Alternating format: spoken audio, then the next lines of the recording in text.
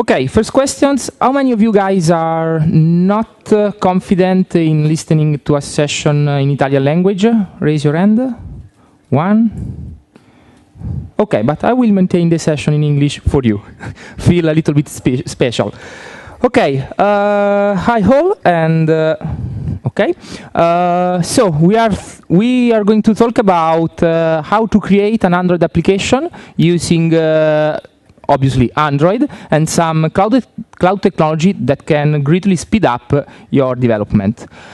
My name is Alfredo Morresi. I work for Google. I'm Developer Relations Program Manager for Italy. So basically, I take care about developers in Google technology in the Italian context.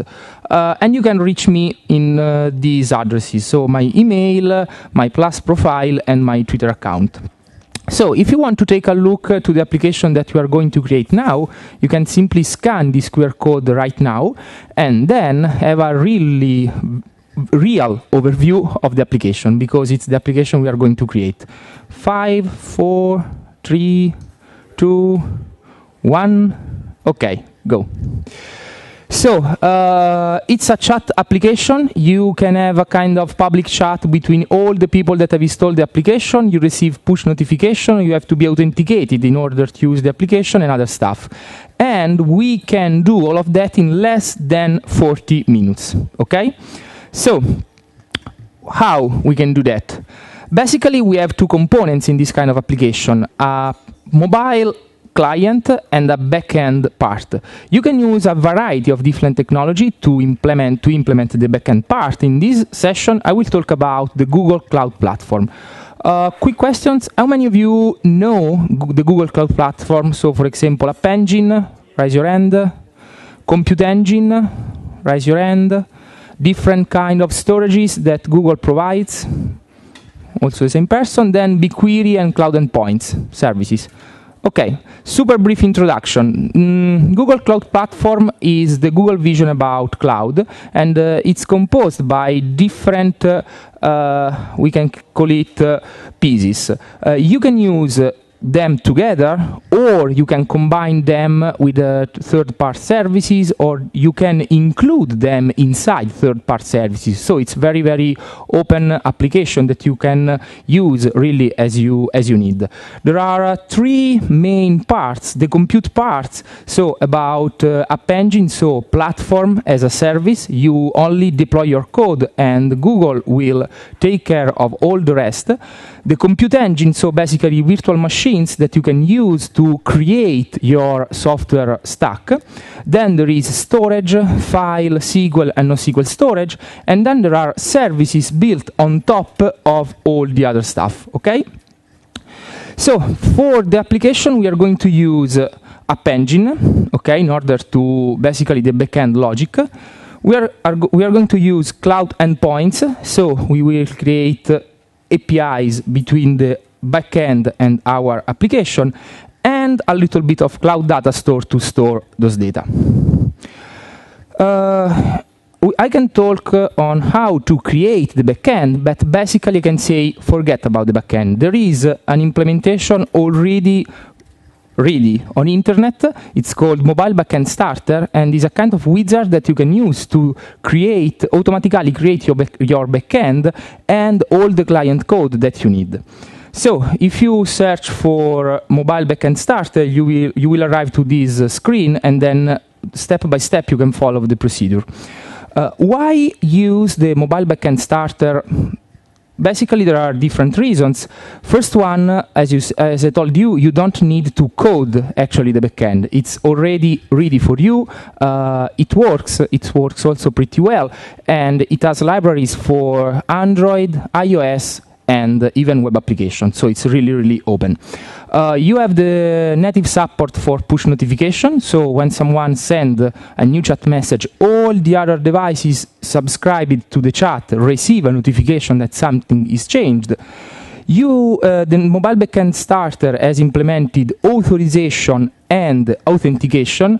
I will talk about that later.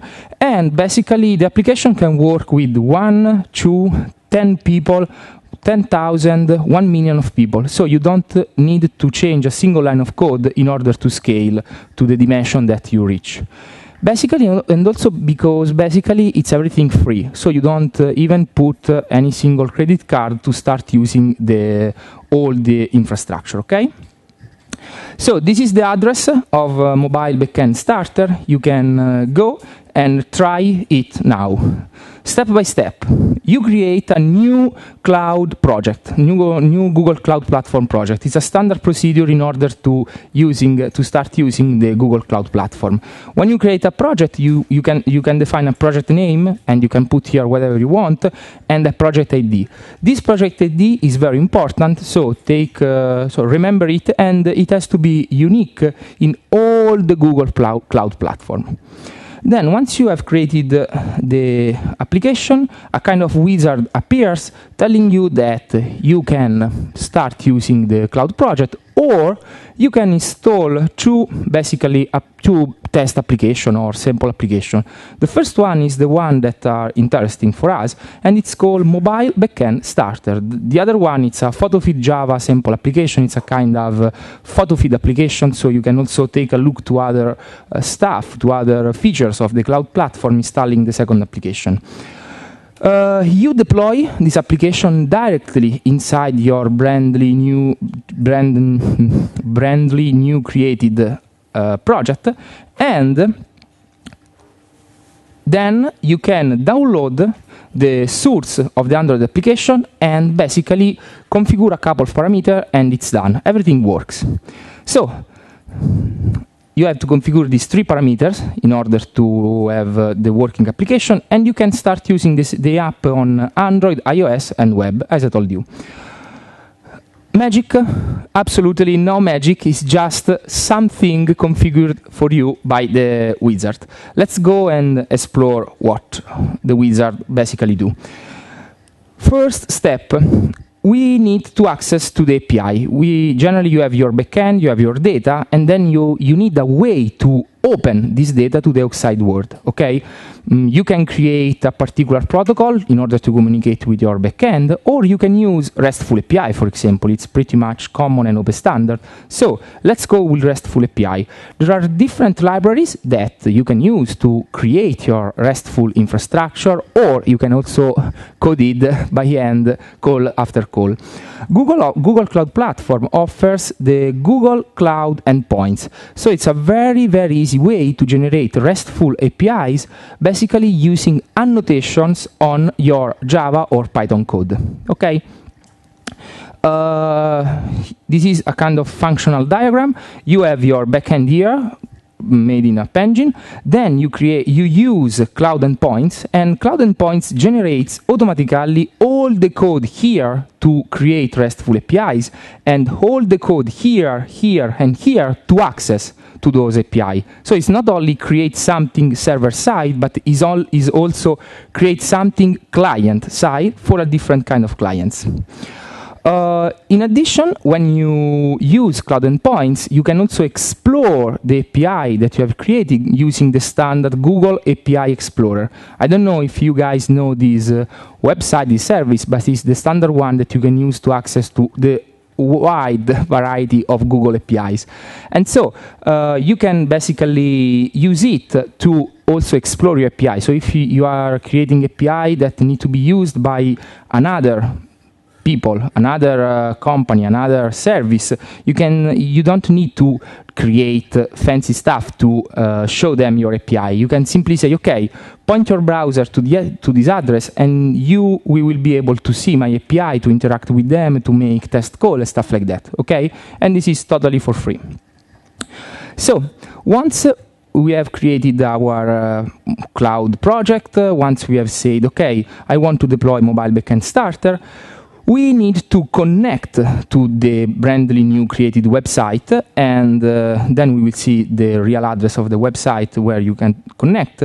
Select Open, okay, as authentication and authorization method. So basically, for this first step, no authorization, no authentication. Then you remember the project ID of the project we have created. this one is the one that I've used in the example, take it and put, in the project ID file, okay, as a constant. Then you can run your application and basically it's work. Okay, very easy, I don't know, less than 5 minutes, maybe the time to wait for the deployment of the application in the Cloud Console. Very, very easy. So, I will show you some code then, because we have additional time, we can also open the IDE and see how this code really works and how it's inserted in the project. But basically, it's very easy to access to the RESTful API that you have created. How? When you generate using Cloud Endpoints the APIs, okay, you also have a library. Also, a library is generated, and this library should be included inside your Android project. Okay, once you have included this library, you can simply create a new mobile backend. It's the basic object created by the library. Specifying a couple of parameters here, so the HTTP transportation layer, a JSON serialization and deserialization object, and a third parameter that we will explore later. And then you should set the URL of your cloud projects, okay? Once you have done that, basically you can call one of your API with a very simple line of code, okay? You have the version of the API, because you can declare different versions in the same project. So, for example, you can have a version 1, then you can start working on version 2, and both of them can live together in the same project. You have the name of the API method, okay, in this case insert, and then some parameters. The super nice part is that if you change, for example, the name of the RESTful API, also the new code that is generated after this change will reflect the change of the name. So this call will give you an error, okay? When you not running execution time, but when you are writing your application, as soon as you change the old library with the new one, this code gives you an error. And for me, it's super good, because I don't want to basically lose my time searching, oh, where is the string where I put the name of the method to call and stuff like that. Basically, you have creation time, you have an error, and you solve it, and you are okay. Here, basically, you create a cloud entity, and the cloud entity is the object of my application domain. So, can be everything, really. Then, from this method here, translate this object of my application domain to the object that is understood by the API, and then I put this object in the insert call. Okay, it's a little bit weird, but we can take a look then after with the real code. And then once you have executed this call, you can basically retranslate from this result.co the object back. Okay. Okay. Now I can access to my API, my backend, but I also want to add authorization and authentication. So, what's authentication? Basically, authentication is the fact that as a user, I don't know, my chat messages are recorded using my users. Okay, so an anonymous user basically cannot enter in the chat.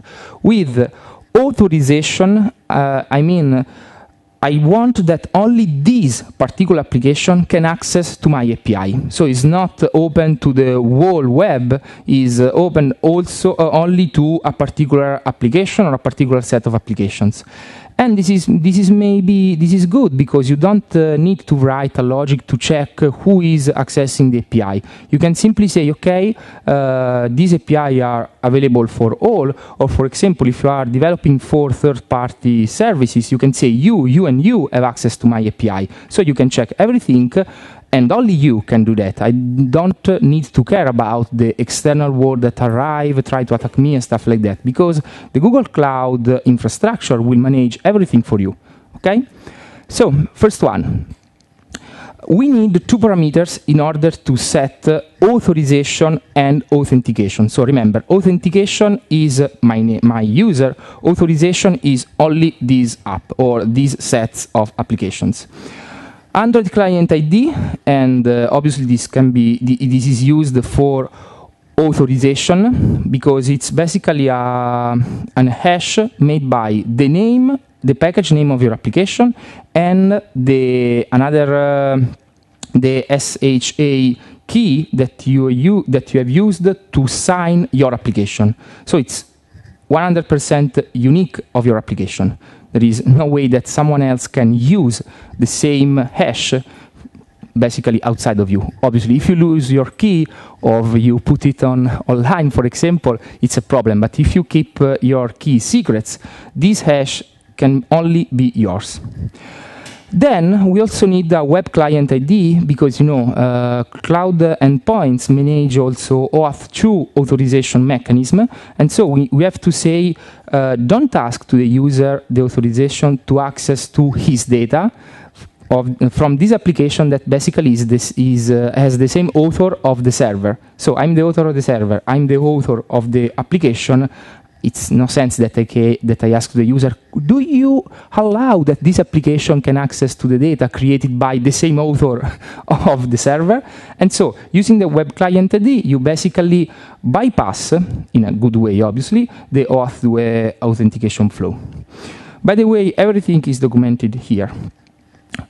How to get these two important parameters? Basically, you go back to the Cloud Console, you go here on the credential, create new client ID, and you select installed application, you select Android, and here you put basically the fingerprint of your certification. If you don't know how to generate it, don't worry, because here you have all the instructions step by step to generate this fingerprint. Okay? Then once you have done that, you obtain this very, very long client ID. And this is the first parameter that we need. Second parameter, again, go to credential, go to create a new client ID, this time for a web application, and you have done. You obtain the second client ID. Put these two, Android client ID and web client ID, in our backend. So there is two fields, you remember. We set before, we stopped the open because we want that the API could be accessed by everyone.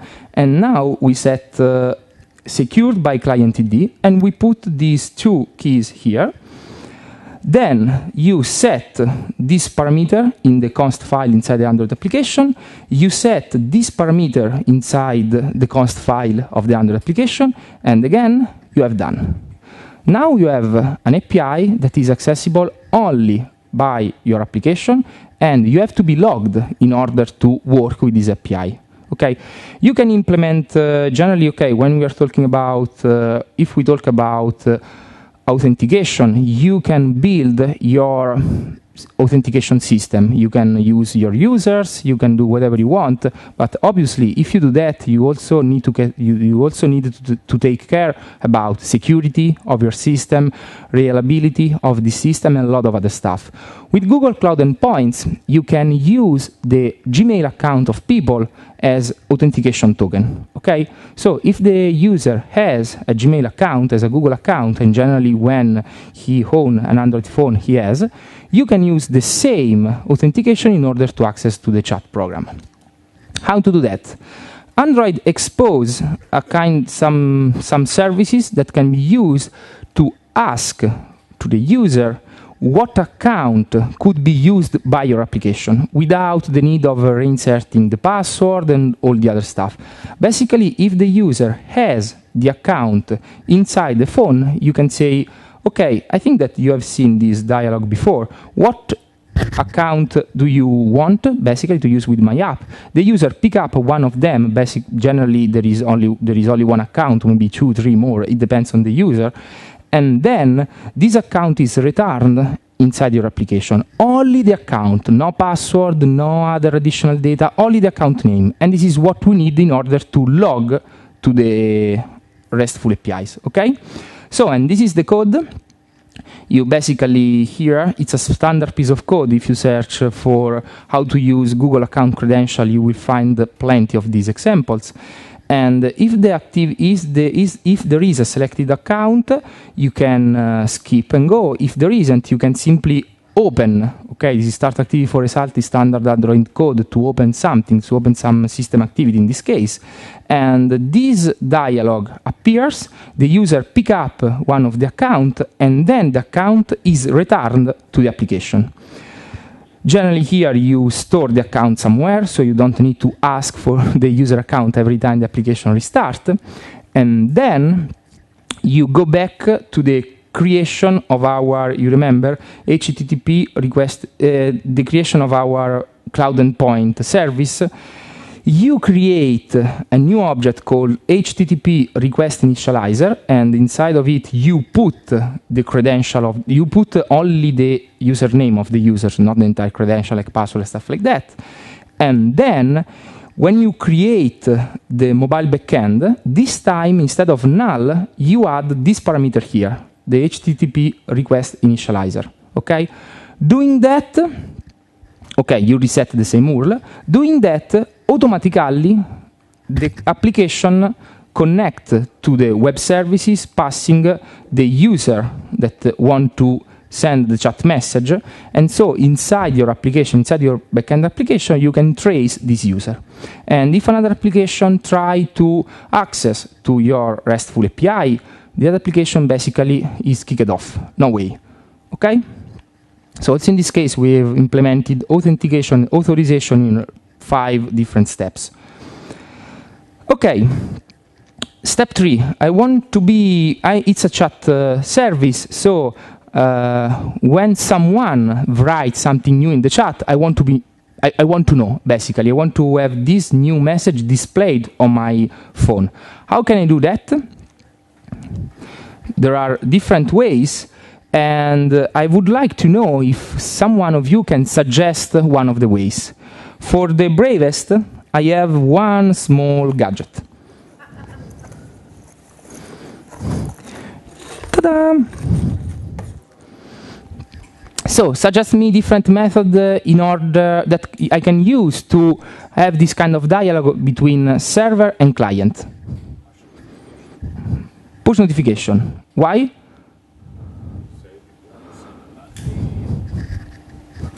Hmm?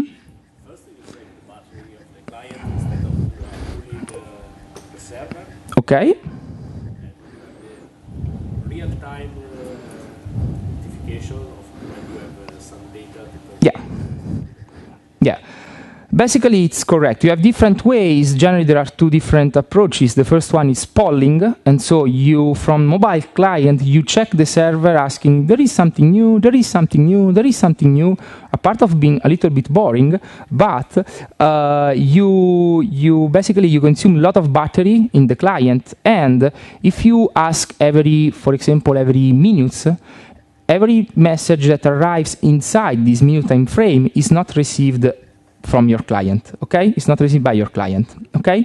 So there is another method called push notification. So every time something happens on server, the server notifies all the connected client about the new event. Not you choose what to say to the clients, but basically the server say, okay, something is happened.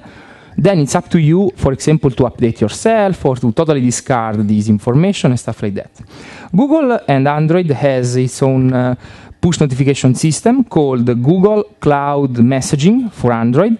Now we have the version 2 of this protocol, and in version 1, the only thing that you can do was just simply send a message from the server to the client saying to the client, okay, something is happening. Now with version 2, you can also send messages back from client to the server. Why? Because, I don't know, if you have one phone and one tablet, and you receive a new notification, and you receive a notification for a new mail arrived. Okay, basically you receive the notification both on client and on tablet. You read the email on one of your devices, and the notification on the other device disappears. Why? Because they are using this kind of new push notification service. So The client, where you read your email, send a message to the server saying, okay, I've read this email. Then the server say, okay, I need to alert all the other clients, telling them that the notification have to disappear. Okay, using this flow, you can basically bore the user just one time in one device. Okay. How to insert the push notification inside this chat app? Also, in this case, is very straightforward. You go back to your cloud project.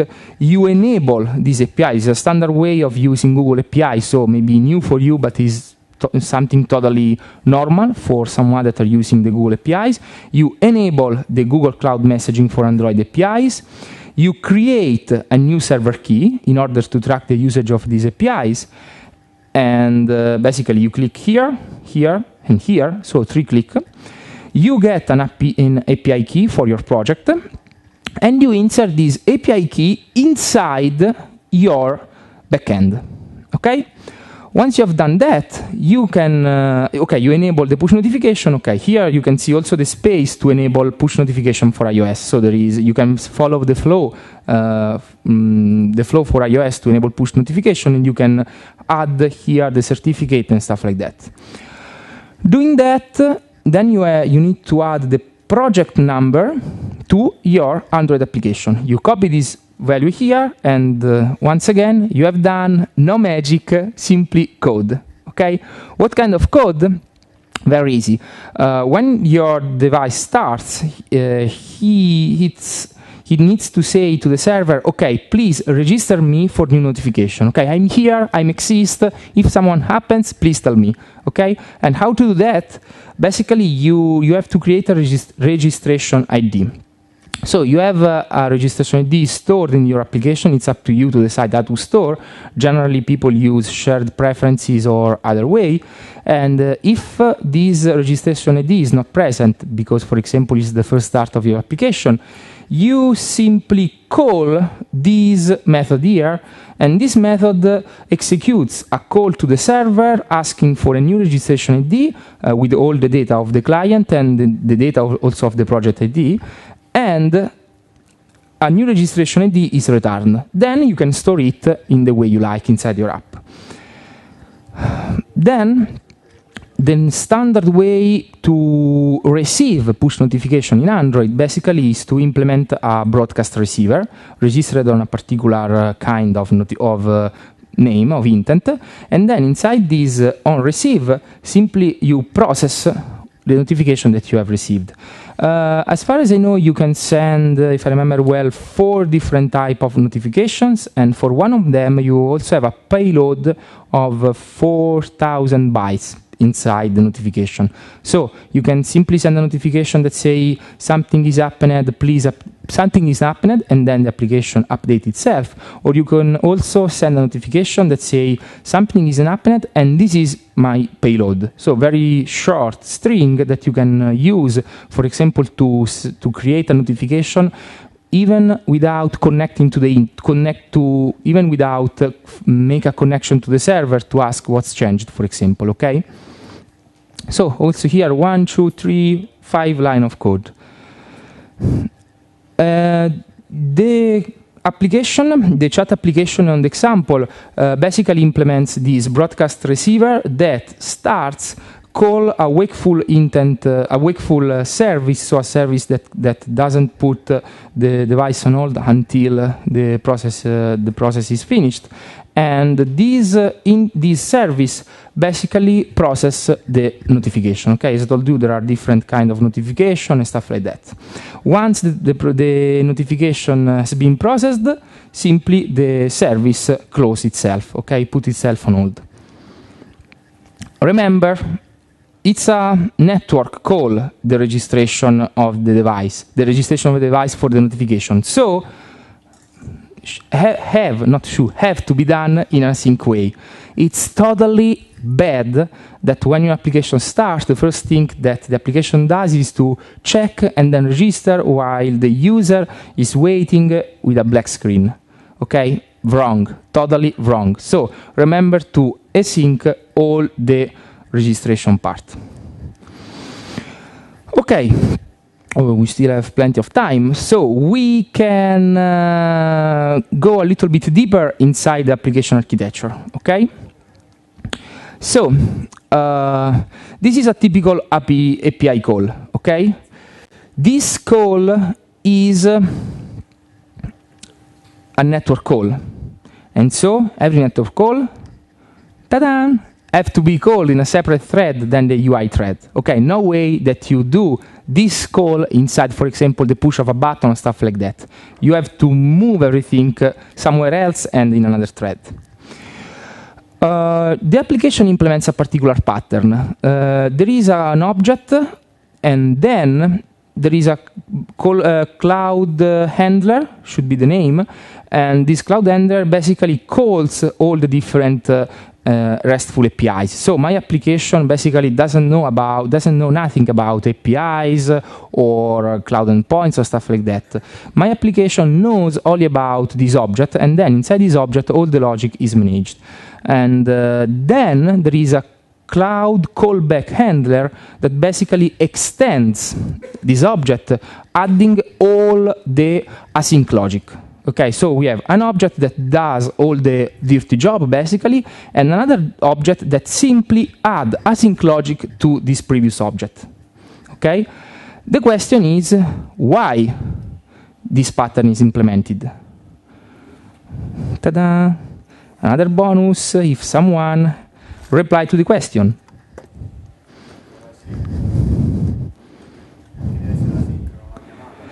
Yeah, you have to be async, no way, but yeah, and this is the normal async flow. But why I have two different objects? I can simply create an object and put everything inside it, both the logic of the call and the async part to perform this call. Usability? What? Reusability? Yeah, could be a good example, a good reason. Some other better reason? 3, 2, 1. Okay, this is the async part. Guys, testing, okay? If I have an object that only performs calls, I can test it, and then have other tests to test the asynchronicity of the wrapper object. In that way, I can perform good testing. Otherwise, I have to test everything together.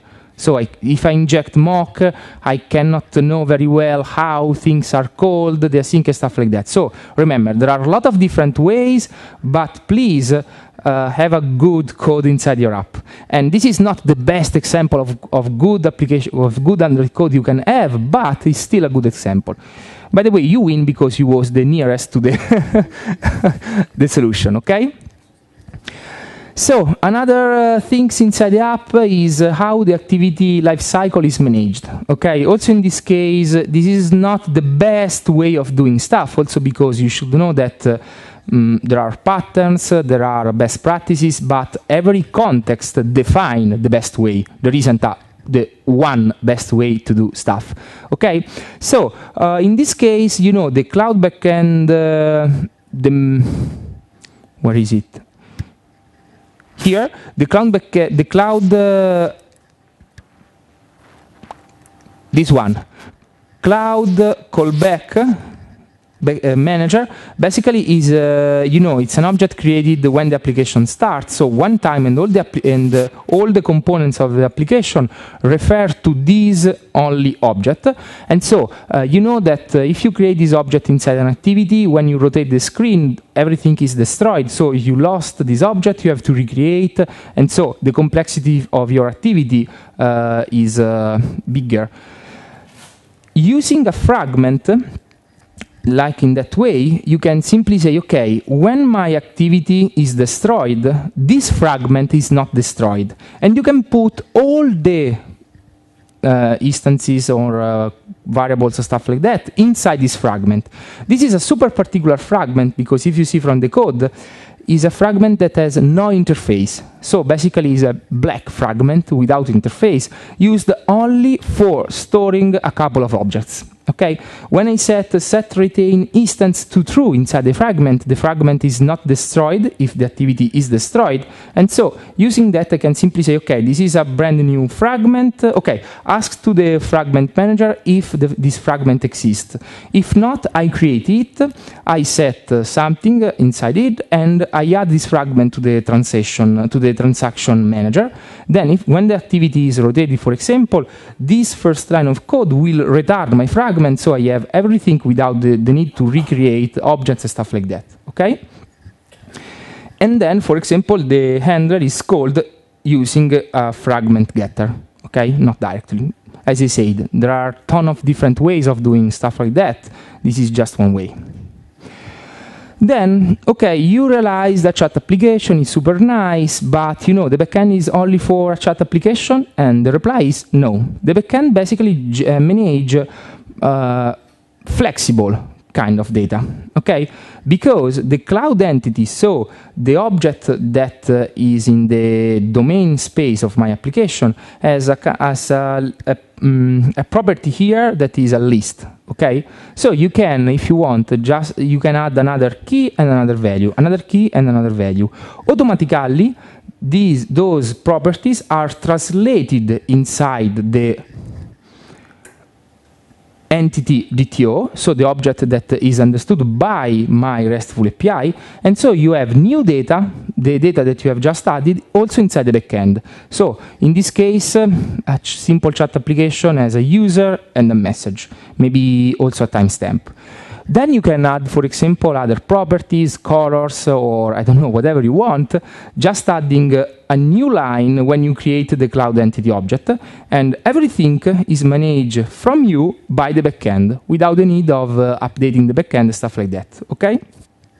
And this is very useful because you can create a backend, have the push notification, authorization, authentication already in place, and simply adapt your application to this backend.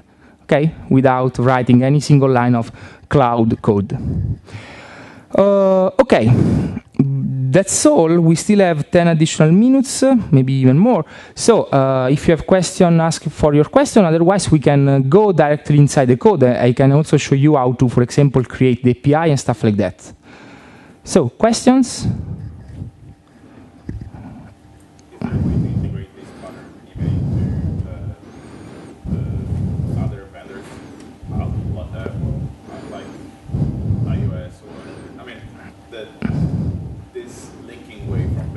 Yeah.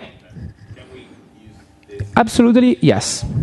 No. As I told you at the beginning, you can use these cloud endpoints with Android, iOS, and web. For web, you have the Google API library that you already use to call any Google API. You can simply substitute the address of the Google service with the address of your backend, and you're ready for the web.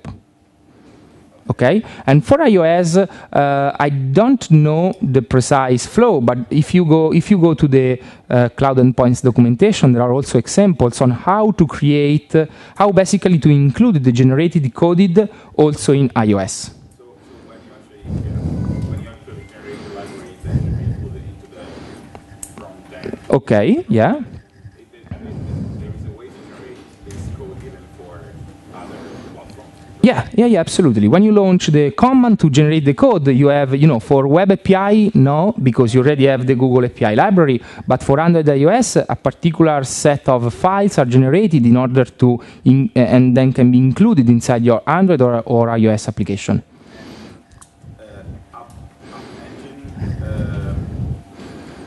Okay, it gives me a lot of power to manipulate all the cover requests that I may get on the backend, but how does it scale and how much does it cost? Is there some? Yeah, you have different tools. For example, you have free tier on App Engine, so if you use it under some particular quota, you don't pay anything. So you can start experimenting, create the mock of your application, and you're okay. Then there is price calculator for the Google Cloud Platform, and then you can add your basically data inside this price calculator, and you obtain an average estimation of the potential cost. But it's still relied on how much it's actually used. It's not Obviously, Yes, the cloud platform doesn't have, I don't know, front cost. So, for example, you have to pay at the beginning of the month for what you will do during the month. No, end of month, billing on what you have consumed. Yes, totally. I don't remember, but if you go there, you see. If you go to the Cloud Console, you see the free quota limits. And also depends, on the resource, because there is a quota for, I don't know, CPU utilization or, I don't know, network operations, stuff like that. Ok. Poteva essere anche usato da un server esterno, cioè un server che avvisa il servizio di avvisare i client. Yes, yes. So the question was if the the Android push notification can be used by a third-party server, sorry, okay. Absolutely yes, because you have tons of, I don't know, proprietary servers that want to implement push notification, so yes, you have to communicate. Basically, the application app engine has all the required logic to communicate to the Google Cloud Messaging server and to communicate to this server and then so this server can update the client. So inside this project you can see all the logic, but obviously you have documentation for whatever language you want. Here, okay. This may be long to answer, so feel free to point to some external documentation. Okay. How does push notification work at a low level? How the message got routed to the device? Okay, we can discuss about later because it could be a little bit boring, but basically there is different mechanism, different,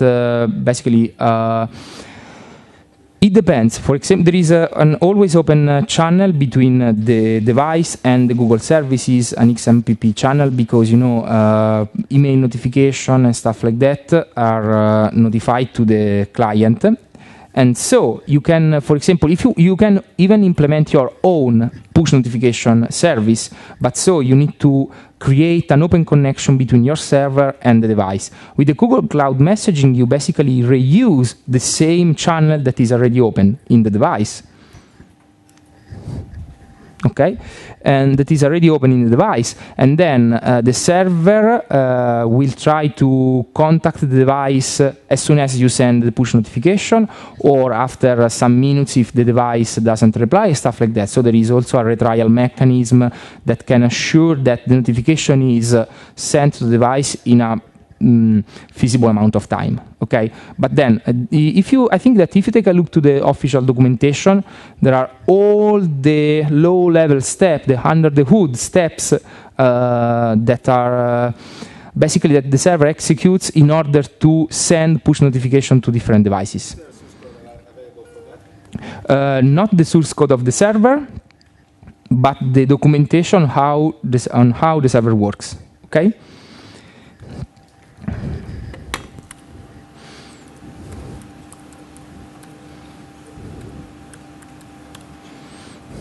Okay, before going to the code, because we have additional 10 minutes, just a couple of stuff. If you want to be informed on what Google is doing in Italy, okay, you can simply follow this blog. There is the blog, the plus page, so I will post regularly on the blog all the initiatives, so for example, Codemotion or other events that I'm organizing, stuff like that.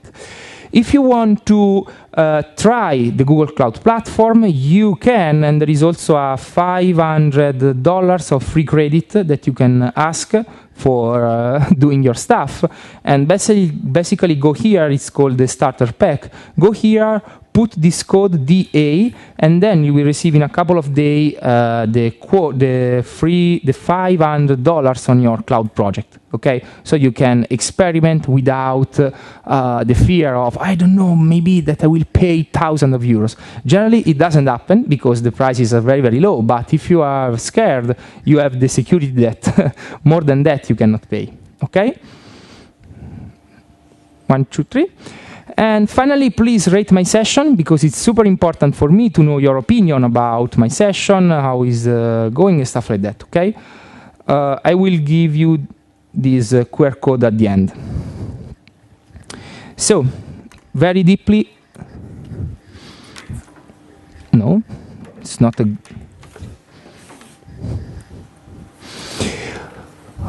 Okay. this is Eclipse, and basically you can use both Eclipse or Android Studio or even the command line to run those stuff, because, you know, cloud endpoints and all the other Google Cloud Platform commands are suitable from command line, Android Studio, and Eclipse. No way. In Eclipse, you should install a particular plugin, and with this plugin, you have a lot of new functionalities related to the Google Cloud Platform. In Android Studio, everything is already included. In command line, you know, it's the power of command line, so just install a command. Here I have, sorry, it's very, very, I need another additional hand.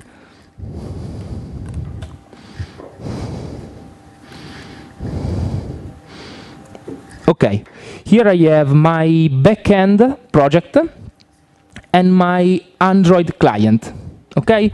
And then, yes, the support library, the standard way of include support library inside an Android application for Eclipse. So, in the client, you can download from GitHub, so feel free to download it. And okay, there is just one file that you need to update, const.java, and you set those values here. This is the name of my project, the number, stuff like that. If you want, I can create a brand new project just for you just now, and I go to the Cloud Console.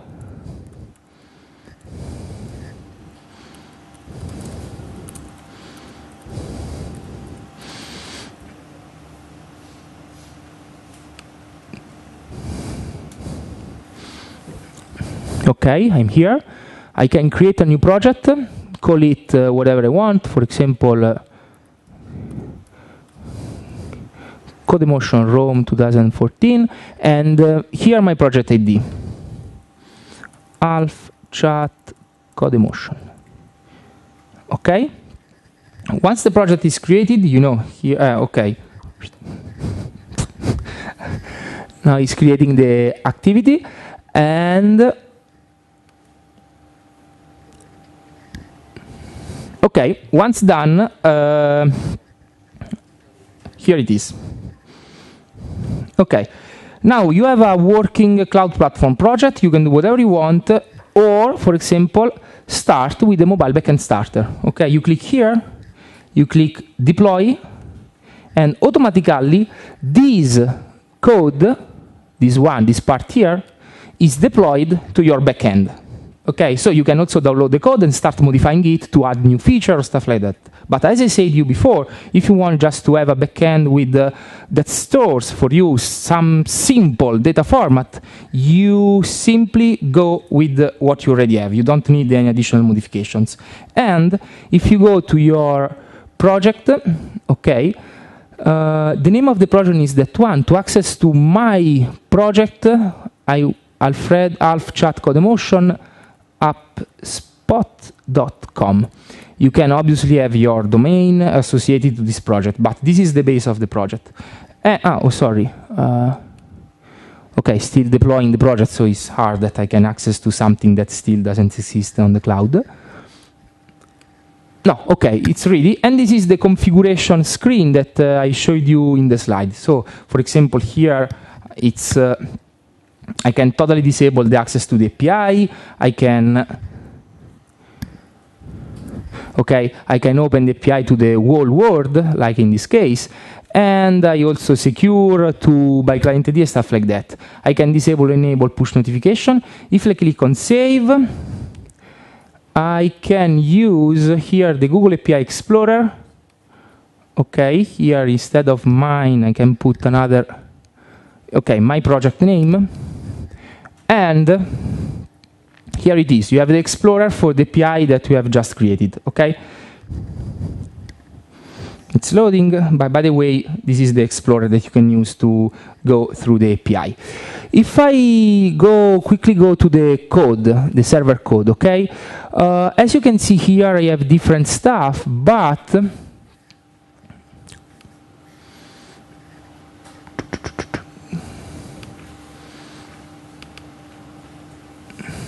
okay, this is my entity DTO, the one that is understood by the API, and I have my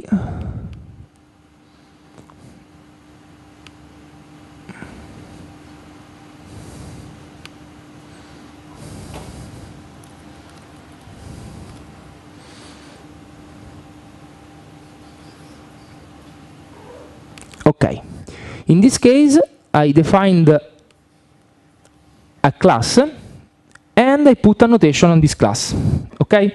This is the basic of cloud endpoints. You put annotation on the class and on the method that you want to expose. You can also basically create a wrapper of your existing code and only put annotation on this wrapper. So if you change something in your backend code, basically you decouple the RESTful APIs from the code of your backend, okay? This is very, very easy to do. So you define the name of the API, you define, for example, the namespace and other parameters, and you also define, the fact that in this case, because I want to configure the APIs as public API or authorized only API, here there is a particular syntax that basically delegates all this configuration to another class, but you can put annotation directly here, and every time that you want to create a new API, you can declare the method with this API method, specify the name of the method, if it has to be a get, a post, or other kind of call, then the path of the API, and here you basically can say, okay, this parameter is a required parameter, and he has to have this name. So you can also have a different name for the variable inside your code and for the variable exposed in the RESTful API. Okay, once you have defined all this stuff for all the methods that you want to expose, you go here, Cloud Backend, Google, and generate cloud endpoint libraries. Basically, this program executes some checks, modify your backend in order to create RESTful APIs, and generate the library code to include in your projects. Okay, so if I change something here, for example, let me check. This method is called, it's very bad to work with this huge resolution here. Okay, let's go. Let's see what we have. Oh, it's still loading.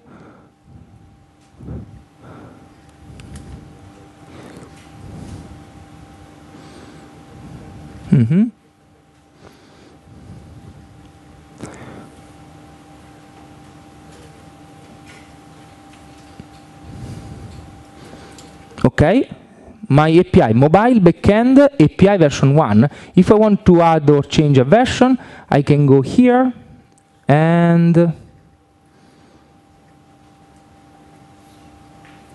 okay, there is no point here, but you can add, for example, a version attribute directly here in the class annotation, and so you can generate a new class with new API and all the logic that you want.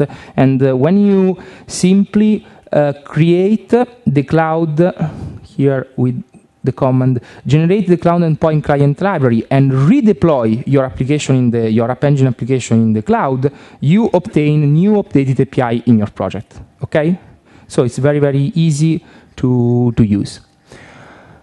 On Android Studio, I don't think I have the time to show you how to do this in Android Studio, but it's even easier, very, very easy, because you have a wizard that allows you to create whatever you want. So, question on that?